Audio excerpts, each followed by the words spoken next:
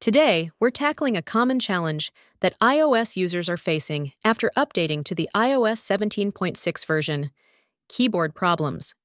If your keyboard starts acting up, stay tuned as we explore some straightforward solutions to get things back on track. Let's get started. A quick and effective troubleshooting method is to restart your iPhone. Press and hold the power and one of the volume buttons until the slide to power off slider appears. Swipe to turn off your iPhone, wait a few seconds, then press and hold the power button again until you see the Apple logo. Let your iPhone restart and check if the keyboard issue persists. Sometimes toggling autocorrection and predictive text settings can resolve keyboard issues. Go to Settings, General, Keyboard, and turn off autocorrection and predictive text. Wait a few seconds, then turn them back on.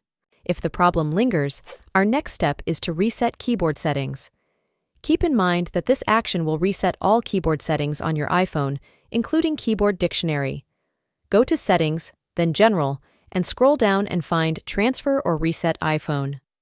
Tap on Reset, and now tap on Reset Keyboard Dictionary and confirm. Your iPhone will restart, and after powering back on, go and test your keyboard.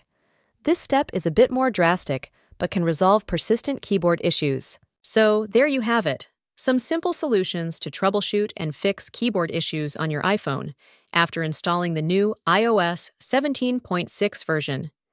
If you found this video helpful, consider giving it a thumbs up, and don't forget to subscribe for more tech tips and tutorials.